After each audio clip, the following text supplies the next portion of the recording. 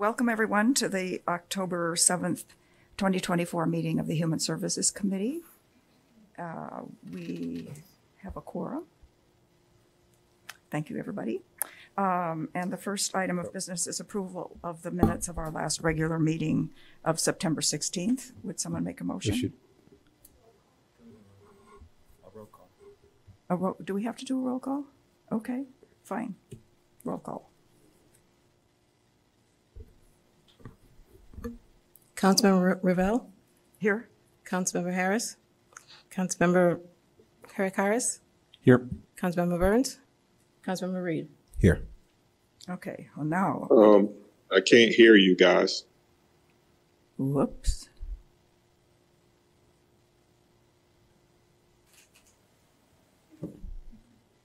Is okay. Anyway, moving on to approval of the minutes of our last regular meeting. Do I have a motion So moved. and a second? Second. Any comments or corrections? Then all in favor, please say aye. Recording in progress. Aye. All in favor, please say aye. Aye. Aye. Opposed, no. All right, we have minutes approved, and now we're ready for public comment. So we have at least one speaker, Michael Palmer. Would you come up to the microphone? Yeah.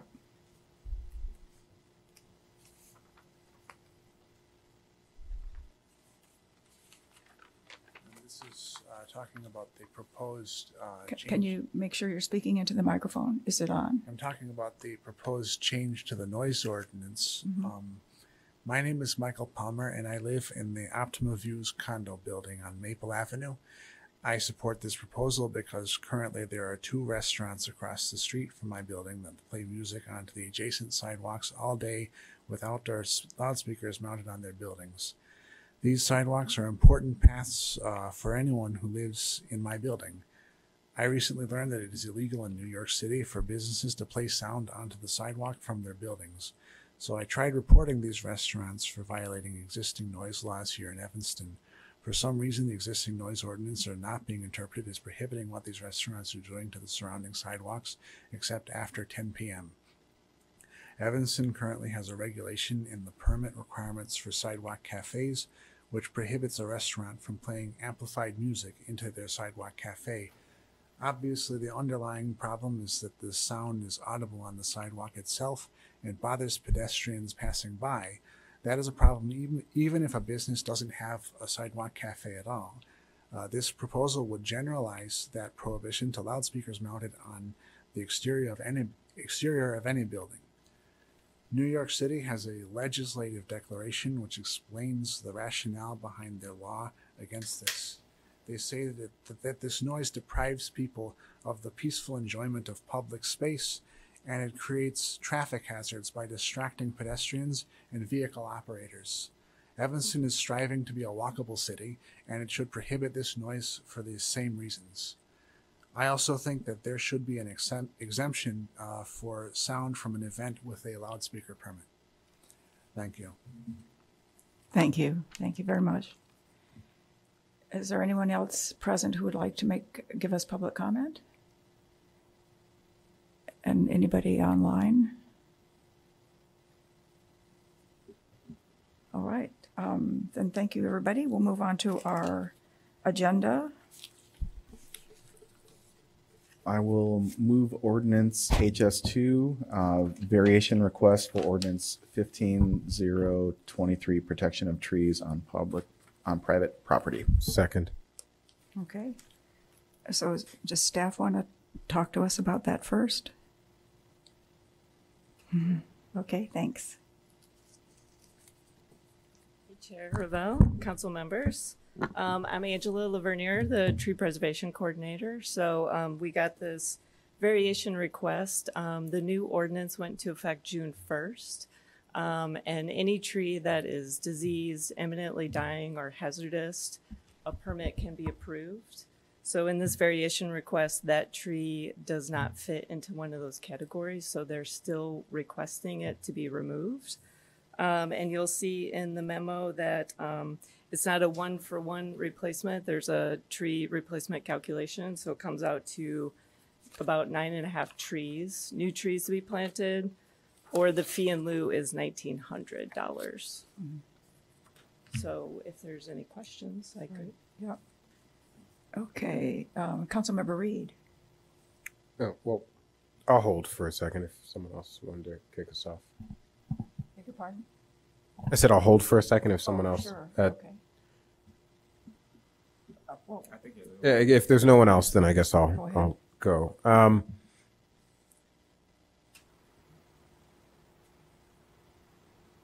I actually just really, it's not to this particular case. It's about the ordinance overall.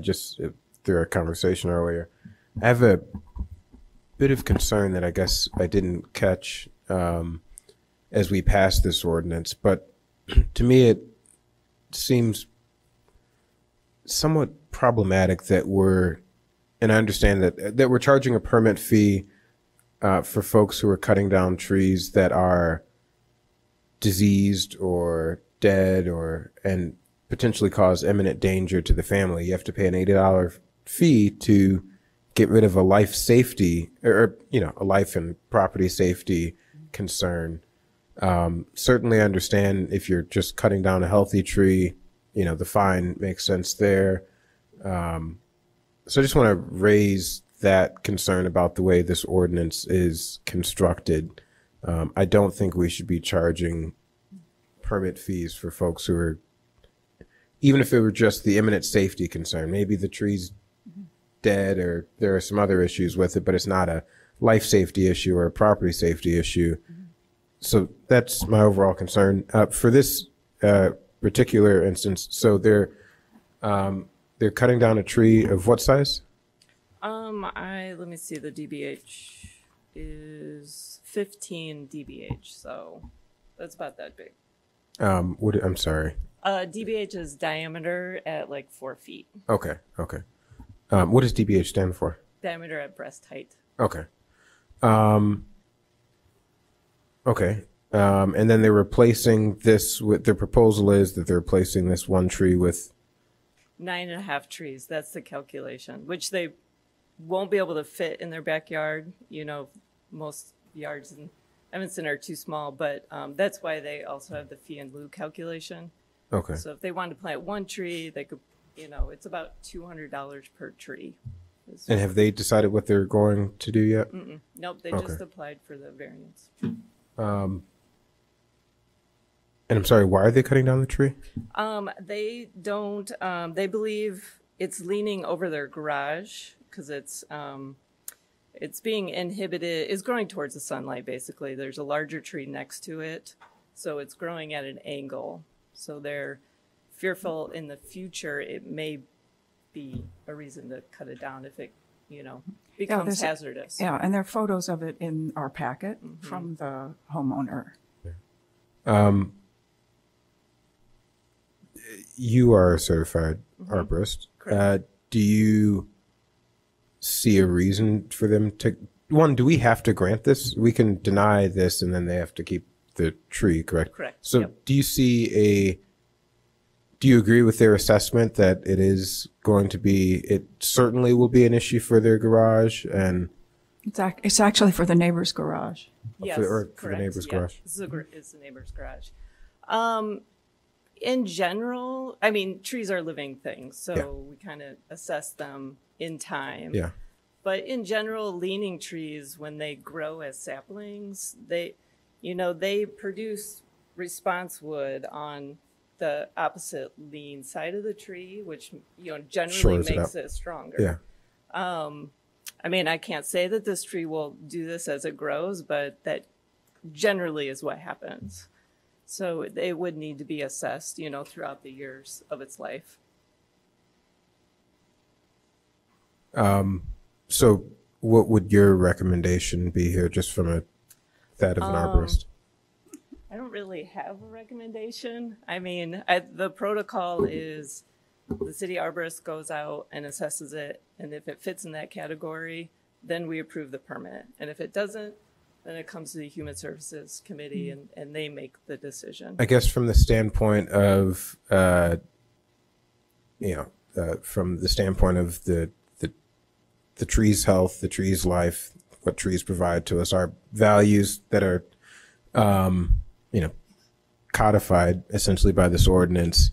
Do you think that now is the time to cut this tree down, or do you think that it would be best to reassess in a few years? As it is now, it's healthy. They always have the option. I should say we don't do a full tree risk assessment. That's a higher classification, but they also have the option to get a tree risk assessment done. And if it comes back hazardous when they do a higher evaluation, we would approve the permit. I don't think this tree would come back hazardous, but they do have that option.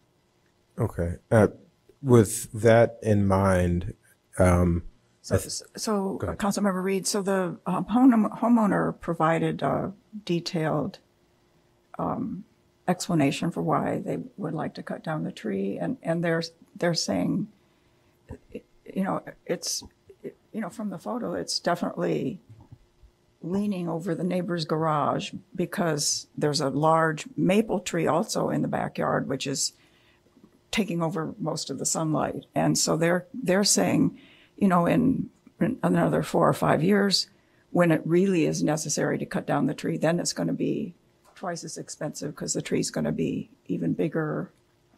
It'll be more problematic to try to take the tree down. And I think they're probably worried about the potential impact on their neighbor's garage. I'm relatively, this is our first time when we're having to do all this. And so I am sympathetic to the homeowner. Councilmember Herrick-Harris. I'm sorry. I'm sorry. Yeah. I interrupted No Councilmember worries. Reed.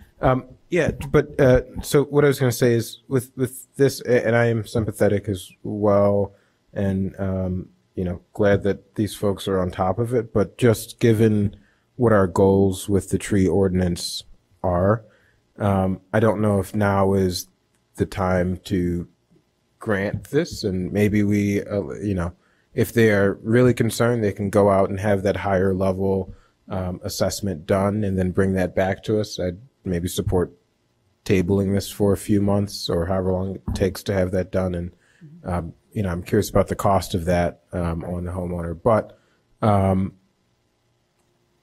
right, the point of us having a staff position that and this ordinance is to protect the trees. And if there isn't necessarily a good reason other than, speculation that potentially this tree could in 5 or 10 years become an issue, I don't know if that's good enough reason to grant a variance set. And I think, especially since this is our first variance, I think we should really take precedent in mind here. And I think we'd be setting a bad precedent that if we allow this tree to come down without getting a deeper level assessment done. Councilmember Herrick-Harris. Sure. So, reading this through, I think I definitely appreciate the thorough background of what's happening. It's not just affecting their yard. I think there's concern from their neighbors. As someone who's had to, remove a tree that's really close to their house before, like it's, as it gets bigger, it only gets more expensive. And I, years ago, I think spent over $1,000 to remove a tree that was, pushing on our porch. And so while I know I think this ordinance is never going to catch every case scenario, right? We as much as we work to, write something that's, one size fits all. I think this is a situation where we should make an allowance here. I know that they outlined some of the steps they've done to mitigate the loss of the tree. I don't have my tree math sorted out. How many trees have they? Because I think a really important part of the ordinance is to actually replace what you're taking out. What's where are they at in tree math as far as like the 9 trees and what they've planted? They did mention that they had planted in previous years some trees. When I was out there, I did not inspect them. So I don't know how long they've been in the ground. So from that regard, the 9.5 trees would be newly planted trees. Okay. And essentially it would be, 9 trees. The 9.5 is for the fee in lieu calculation. Okay. And do you know roughly how expensive it is to get this extra evaluation? I don't know what the going rate is. Yeah, they would have to reach out and get some estimates done. And what would that extra evaluation tell us? It basically does a full tree risk assessment. So not only of the overall tree, but of all parts of the tree. It's done by a tree risk assessment qualification that's through the International Society of Arboriculture. Wow. So, and they get a full report detailed. Right. Yeah. Councilmember Reed? Yes. So I understand the concern about the cost of taking the tree down later.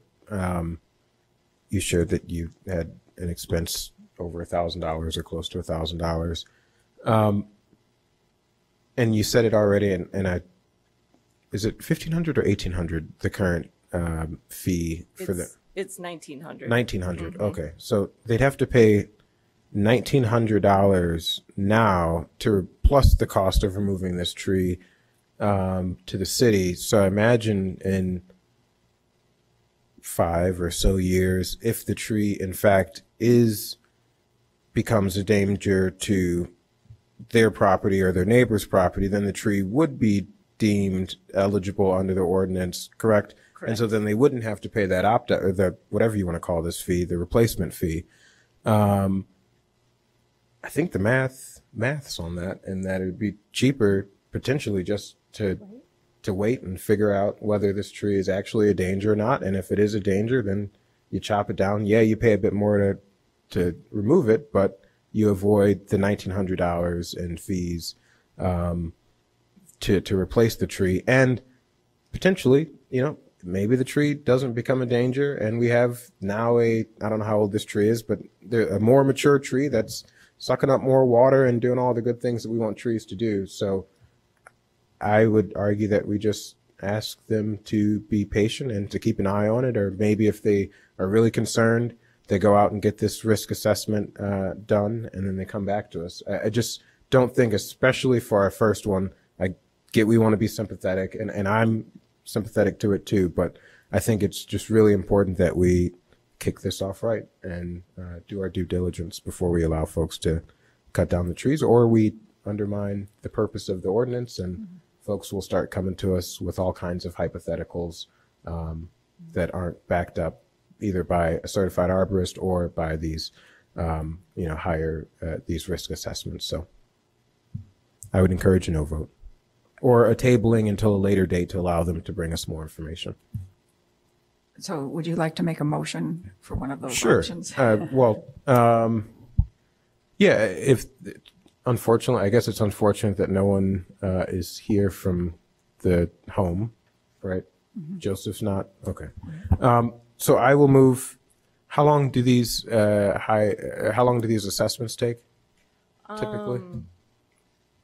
I think it would be more, the time would be them getting the estimates. Sure. And if they wanted to move forward Yeah, if they even with want that to do option, that. Yeah. right? Yeah. So I would, give them a quarter. So I'd table this to our meeting in either January or December. That's not really a time to cut down a tree necessarily. Maybe it is. Maybe there are better times of the year to cut down trees. Any time of the year. Anytime of the Okay. year, yeah. So yeah, I'll table this to our first meeting in January. I think that'll give them plenty of time to figure this out and what they want to do with this. And hopefully they get a chance to see this meeting, or maybe they'll read Bob's story and they'll get some ideas about how they could potentially save some money on this and address this at a more appropriate time. Okay. So thank you. Is there a second to that? I'll second it. So I think we need a roll call on this. Or a voice vote, up to you. Yeah, roll call. Councilmember Ravel, Aye. Councilmember Reed, Aye. Councilmember Harry Harris. Aye. Okay, so this item is tabled till our January meeting, and you'll communicate with the homeowner?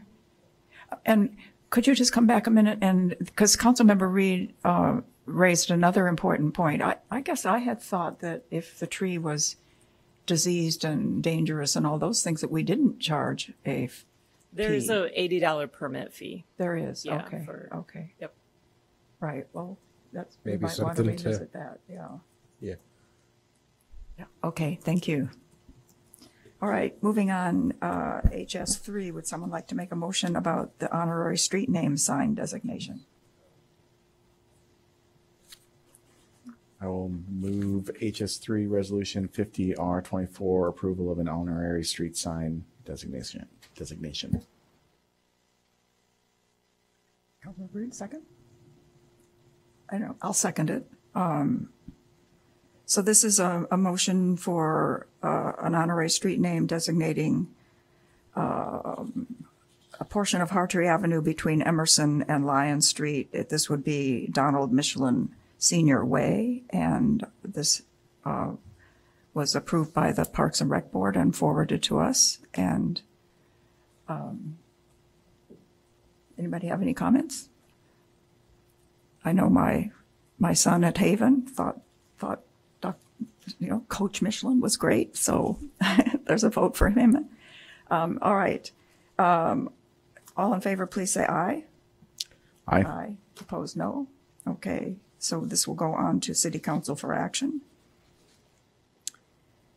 Okay. HS3, Councilmember Harris, you want to make this motion? Sure. HS4, I'll move HS4 Ordinance 90-024, specifically allowing building permit fee waiver for income eligible seniors. And I'll second that. You want to speak to that, Councilmember? Yeah, sure. I just want to thank staff for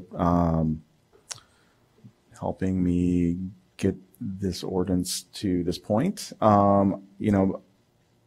In talking to constituents, there's a lot of concern from folks on fixed incomes about just rising costs in general. I know as someone who, has in-laws and parents who are aging, the aging in place is something that many families have to, it's a situation they have to deal with, accommodating, for, a lot of homes aren't built for folks with mobility issues. And I get the feeling like, any help we can give for seniors, especially seniors who are on fixed incomes, would help. So something as simple as, a fee waiver, I think, would go a long ways. It was really hard to figure out exactly what the budget impact would be, but I also get the impression that a lot of folks are not making those changes because budgets are tight. So that's something we'll have to keep an eye on. And, as we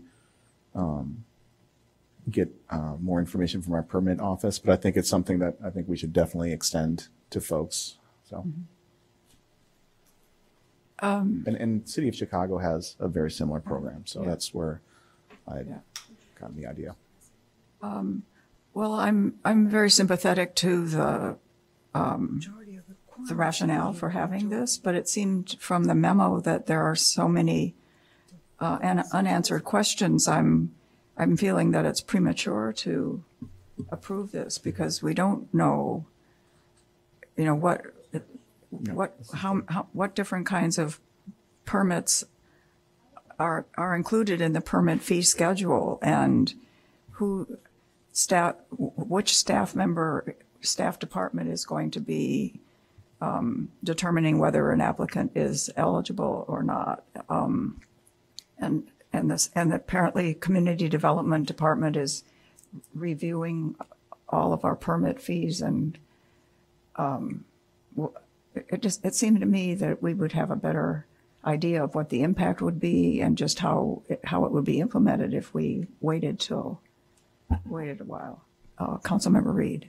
Thank you. Oh, go for it. Well, actually, I'd love to hear your response to that. So if you want to take some of my time to. Okay. I missed 30 seconds of the conversation here, but I think I might share similar concerns to Councilmember Revelle in that, well, one, I think this did change from its original form, which was just a waiver for all seniors, and now I think it's income eligible seniors. So that moved it in the right direction for me. So actually with that, I do think I would just love to see the full list, but I don't know if the list necessarily matters at this point, since it's income, more income driven.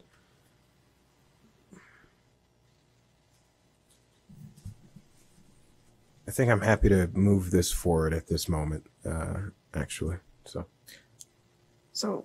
Yeah, Councilmember Harikaris. Yeah, and I think we both kind of looked at the memo in a different light. I think the fact that we are evaluating our current permit structure, I think for me gives it more of an opportunity to be baked into the process while we're reevaluating. So there's kind of a chicken or the egg situation. Like, is it better to pass it now and then work it into the permit process, or do we? And I'd also be open to potentially it. I get the feeling that we are in general have support for what I'm trying to do. I'm also willing to table it to get more information from staff so that it's more fully baked. So since we're using egg analogies. One suggestion in the memo was that it could be part of when we talk about the strategic housing plan, that it could be part of that, and it would. But yeah, so we're working towards getting more information. Yeah, and I think we want to get it right, so I'm fine tabling it and working with staff some more. Councilmember Reed. Yeah, I don't think it should be a part of our strategic housing plan. I think that would distract us from the, would be it's a good policy, and I think will certainly benefit some of our seniors who are trying to age in place and who are on fixed incomes. But making this a part of our strategic housing plan, I think this would be such a small part of that it would either get lost in the big stuff that we're trying to do, or it would become one of those things where we're spending far too much time talking about this, which in the context of a strategic housing plan is not the thing that we want to focus really any time or energy on. I'm actually happy to move this forward to council, but if the sponsor wants to table it, I certainly will support that. But I think this is, with some of the changes that have been made from its first concept, is ready to go to council. So, Councilmember Harikaris, you want to have a last word? I guess my end goal is to get it to council eventually. There's only 3 of us here, so I'll make a motion to table it till the next meeting, answer some questions, and then we'll hopefully have more eyes going forward. So Second. So was there a second there? Yes, second. Okay. Can we have a roll call on the motion to table this till our next meeting? Oh, I'm sorry. One question I have that I think would be relevant for that is to have an understanding of what, and I don't think it was in the memo, but what the budgetary impact may be as we're moving forward. I don't think we have any idea. Yeah. that's That's an unknown variable, and our seniors and our fixed income seniors doing a lot of work on their houses that would require permits. But if there's any way to estimate that, even just a rough estimate based on, the home owning population in Evanston and what percentage of them are seniors and what percentage are on a low income or fixed income or whatever the eligibility requirements would be here. If we could just kind of rough throw those numbers on and assume that there's an equal number of those folks requesting permits, that might give us at least a rough idea. Yeah, Director Ogbo? Good day, everyone. Ike Ogbo, Director, Health and Human Services Department. Council Member Reid spoke my mind. The issue that we faced is to understand what the cost implications would be and what the budgetary impact would be if this is approved. Based on what I've gathered, when individuals are applying for building permits, age or income is not information that is obtained. So it would take us a while to figure out what the budgetary impact would be. I don't know if a month would be adequate for us to be able to gather this information. Maybe it's something that we can table until maybe the first quarter of next year, so that we're able to gather as much information as possible regarding this matter. Because I think we'll probably be in the same position that we're in now in a month's time. Yeah, because it's not only that we don't know just, how many permits there are out there that might be part of this package and what the financial impact of that would be, but then what's the financial impact of us, of figuring out how the staff is going to handle the eligibility determination. So there are a lot of unknowns. So Councilmember Heracars, would you want to make a friendly amendment to your motion to table? Till January? Does that seem? Yeah. Okay. All right. And Councilmember Reid, you're okay with the friendly amendment? Yeah, my Okay. second stands. Okay, I just have some, if I may, very quickly. Well, I'll wait until the numbers come back, but I do think it's beneficial to get all of this stuff in as we're creating the budget, just so we have a greater understanding. Roughly, what do we bring in permit fees annually now? Not a number that we have offhand. All right. I think it was. Thank you.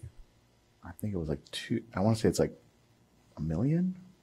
'Cause Okay. I think we did it way months ago. My brain isn't working, but I think based on, I think it's 17% of the population over the age of 65. I think the potential, if it tracks that 1-to-1, like Right, it'd be like, I think 300,000. Okay.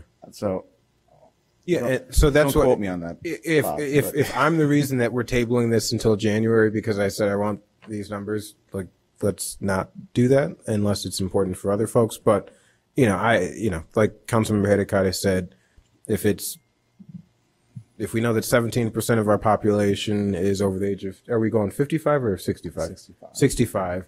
And we know that on average, I think it's somewhere around 14% of the population is, low income. And what metric are we using again to determine income eligibility? Is it, are we using like 60% of AMI, 80%? Are we using 30%? 80%. So not necessarily low income, but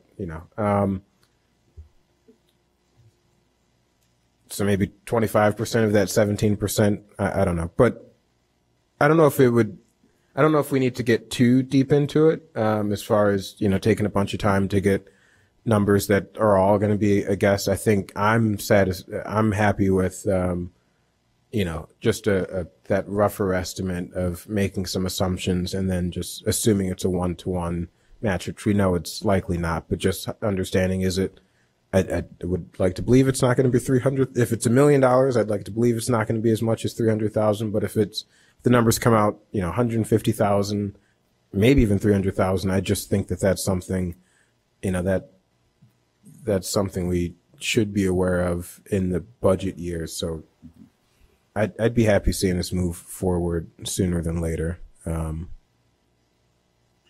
But thank you. So where are we with our motion? I think we're Yes, Councilman, still to Director January. Ogbo I again. think the table to January. Another element that we will have to consider is, are we waiving all building permits, or is it the degree of work that would be done in these buildings? Are we talking about small scale repairs, or we're talking about removing a deck, removing a roof, this type of work projects? So that has to be clearly defined as to what we are waiving as well. And point of information, we're only talking about owner occupied units, correct? And is that specifically spelled out in the ordinance? These are for homeowners, yes. Okay. So, you know, if I'm a landlord and I'm 68 and I'm somehow low income as this landlord, but it's clear in the ordinance that I would not be eligible for the waiver for my rental property? It's the waivers for a homeowner who's lived on the property for at least 10 years. Who's owned the property for at least 10 years. But what if I have a 4-flat or a 3-flat, and I'm doing work on one of the rental units? I think it sounds more like the person who's actually living in a residential unit that they own.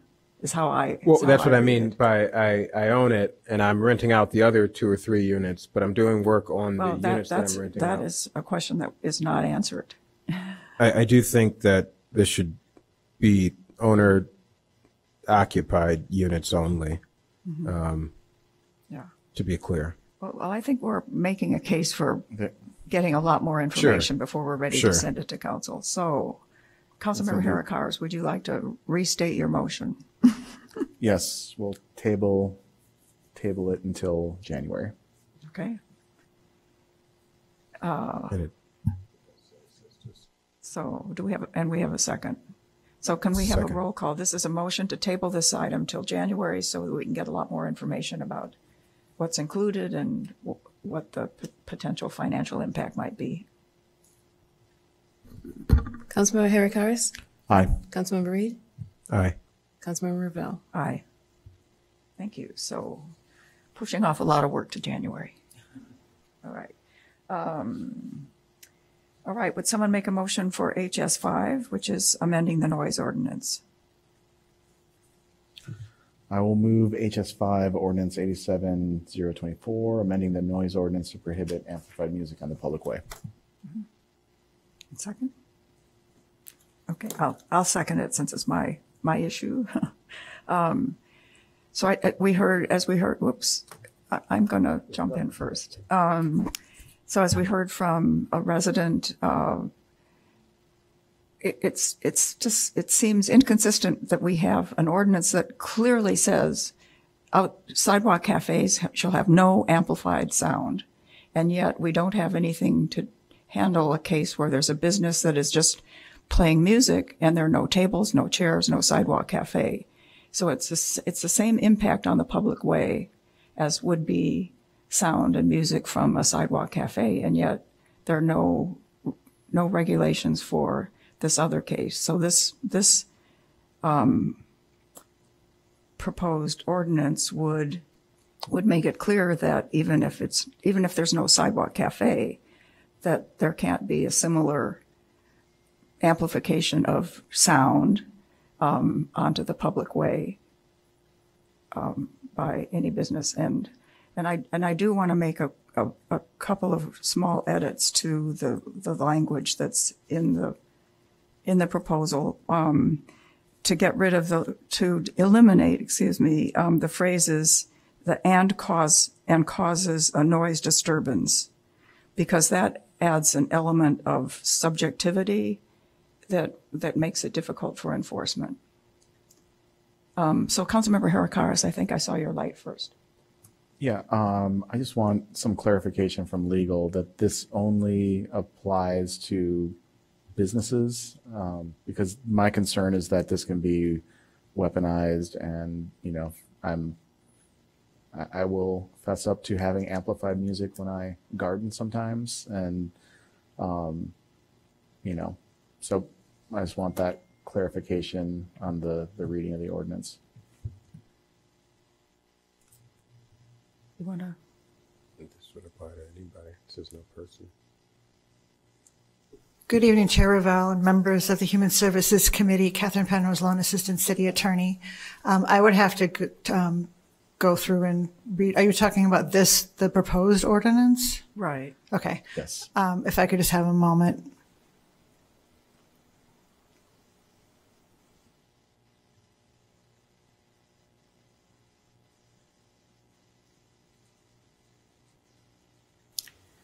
It appears to apply to any person, not, it doesn't appear to be limited to businesses. So, if you'd be open for an amendment, if we would could change that to no business may use or operate or permit to be operating a mechanical device or loudspeaker. I just have a concern that it's just going to be something that people call on their neighbors, and we end up sending care staff to. Yeah. So if a resident had like a Bluetooth speaker, a radio yeah, or on like, their back deck or something. yeah, because it otherwise I feel opens up a can of worms. So. Councilmember Reed? Yeah, I actually share the same concern as Councilmember Hedekadis. We all have amplified devices that we walk around with, and while I personally rarely don't have my headphones, but if someone is walking, I'm imagining a young person, particularly a young person of color, walking down the street with a Bluetooth speaker. These are very definitely amplifiers that are attached to property. They're not gonna. It doesn't apply to somebody walking down the street. It says fixed or movable position exterior to any building. Well, yeah, fixed or movable position exterior to any building leads me to believe any speaker, and maybe we can have Miss Sloan, but that language means a Bluetooth speaker that someone's walking around because it's movable and it's exterior to a building. So it's not attached to a building? No, it says fixed or movable position exterior to any. I don't know. It's not. It doesn't say attached. It just says it's essentially outside of a building. Is my reading wrong, Ms. Sloan? I would certainly read it that way. It could definitely use some clarifying language because fixed or movable sort of cancel each other out, in my view. So it could use a little bit of clarifying language in that section. Mm-hmm. So remove the movable word, for example. Councilmember Heracars. Again, like I know many folks also have stereo systems in their patio and deck area. Right. So I think for me to be comfortable moving this forward, it would have to be no business. I encourage everyone, if you have your neighbors are playing music, just talk to them. But I'll be uncomfortable with it going forward without the delineation between person and business. Right. So would you like to have the language cleaned up and come back to us before it goes to council then? Point of order. I think that we should, if we're going to move this to, and I support that, having this focus just on businesses, although Mike, I think the gentleman mentioned New York, or someone, the gentleman mentioned New York. I was in New York about a year ago, and it was actually very pleasant walking down some of the streets, and you hear the music making the streets lively. So I'm actually partial to sometimes allowing the music at reasonable levels. But I think if we are going to move this forward and we're taking out the people element of it and just focusing on businesses, I think this would be best addressed by the Economic Development Committee and moving this there and allowing, this should be something that's not, this should be a part of our, business regulations rather than in this section of the code if we're going to focus just on businesses. So I'm not going to make the motion yet because this is your thing, but I would recommend that we move it to economic development and switch the section of code in which this will appear. Well, our code is so hard to find things. I'm not sure where exactly would be a better place, but I certainly understand that we want to make it clear. We're really talking about buildings in our business districts, and we are talking about fixed rather than movable devices, and we're talking about eliminating the subjective language of causing a noise disturbance so that it's just the plainly audible language is sufficient to the issue. So the question is if we refer it, we ask staff to make those changes and it comes to council next, or do you want to have it come back here first? Right. What are you comfortable with? I'll sorry to jump in, but I'll also add,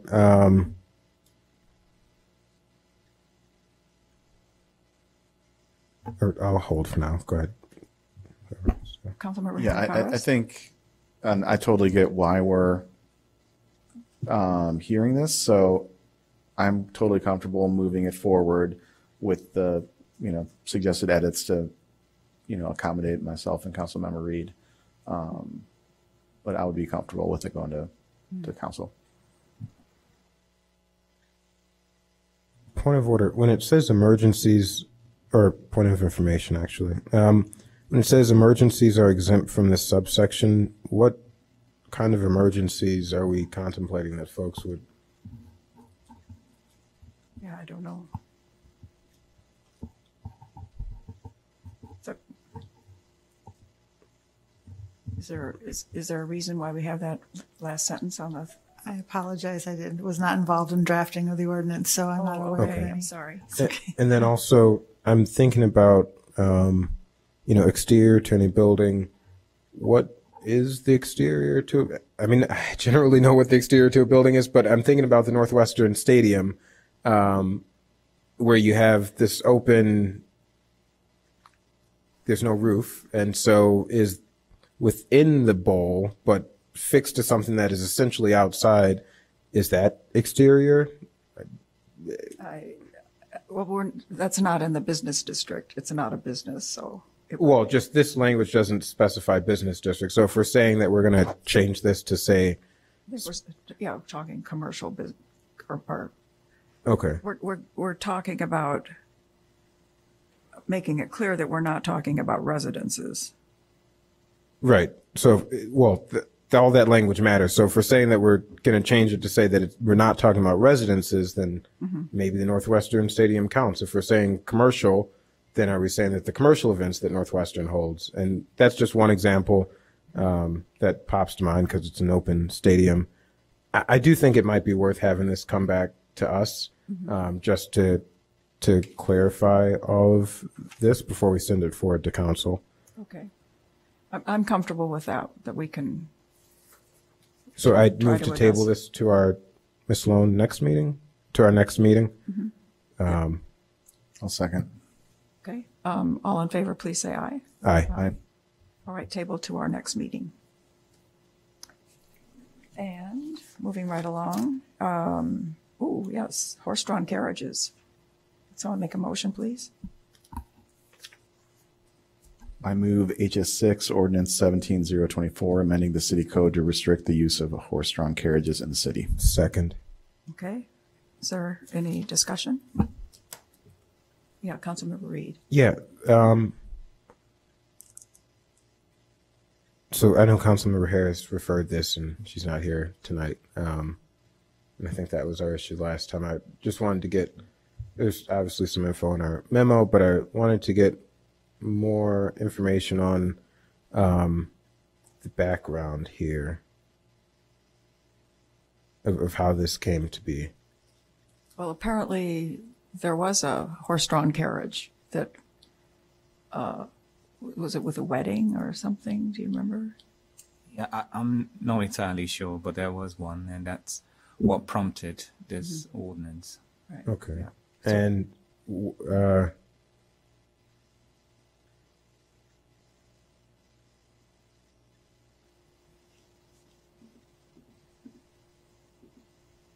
So I do know Chicago, I believe, recently moved to completely, is it accurate, completely ban horse-drawn carriages?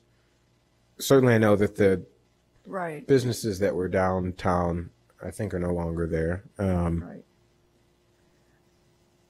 Yeah, I think the horse-drawn carriage that's envisioned in this particular situation is, for a special event kind of thing. It's not a commercial, come ride in a horse-drawn carriage around downtown Evanston. Yeah, yeah. And the proposed ordinance just really adds, we already cover horses, and this just adds horse-drawn carriage to our current ordinance, current code. So,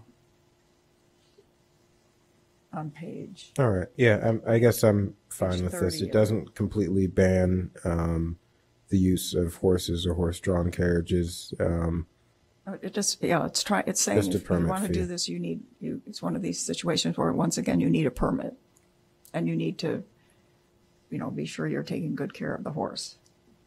Yeah, I'm curious where the language about the taking good care of the horse is. I don't know either, but it's- Because I recently spoke to a gentleman from the Humane Society of America, but Illinois chapter, and they were excited about this from the animal welfare standpoint, and this also went to the Animal Welfare Board.